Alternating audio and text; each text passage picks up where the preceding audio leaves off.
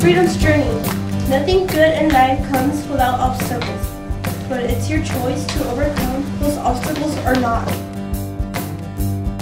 In 2008, the Museum of Tolerance was awarded a cutting-edge grant from the Jewish Community Foundation of Los Angeles to offer a new program that would prepare Jewish youths for living, working, and representing the Jewish people in a diverse world.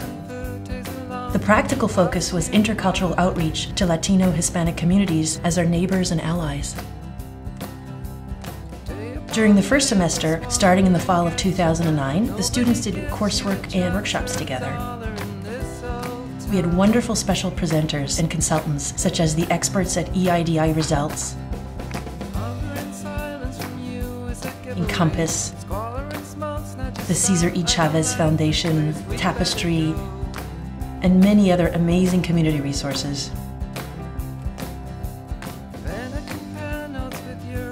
The Jewish students partnered with Latino students from Roosevelt High School, and towards the end of the semester started mapping out together what they felt were necessary elements to successful community building.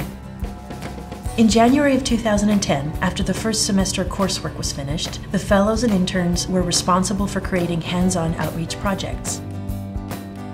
The students self-selected into 6 different project areas.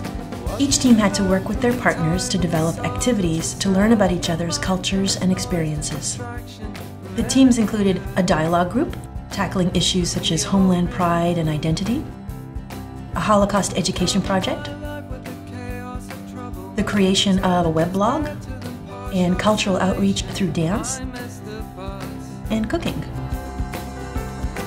We also had students work as guides in the museum to use this wonderful place in workshop sessions.